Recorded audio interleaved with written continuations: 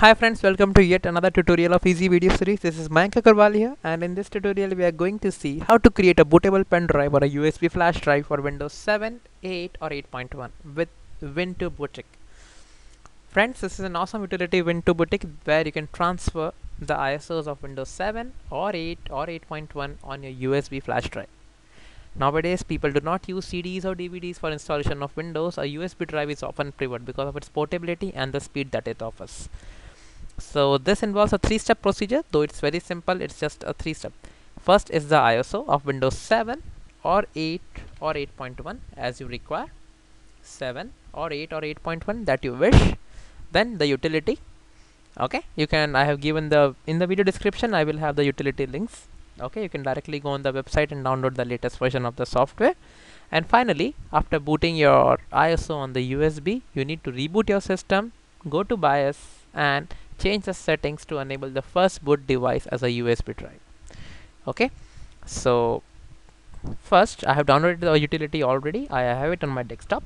WiNToBootic. Double click the utility.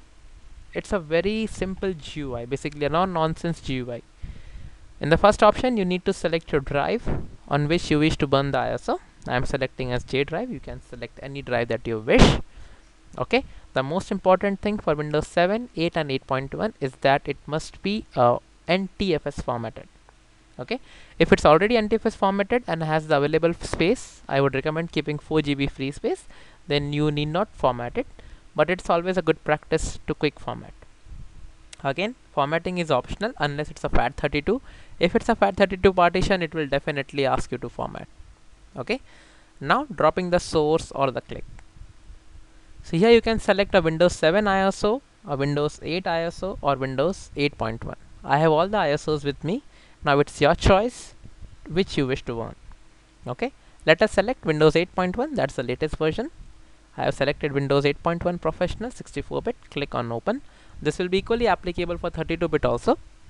Okay, the utility works on both. So here is the ISO. You can have a Windows 7, 8 or 8.1. This is the drive and just click one button. Do it. It will ask you, are you sure? Click OK.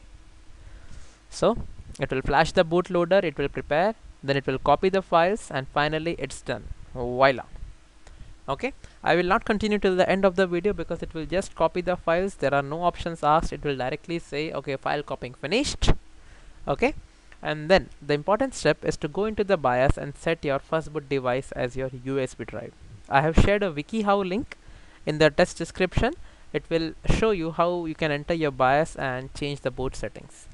Different BIOSes have different GUIs, different interfaces and different setting names. Some may have boot order priority, some may have boot priority, some may have advanced options, boot sequence. Okay, in that the first boot device need to be set as USB drive or a flash drive or the USB drive. Make sure the USB is inserted in the system before you reboot the system. Okay, so I will stop the video here.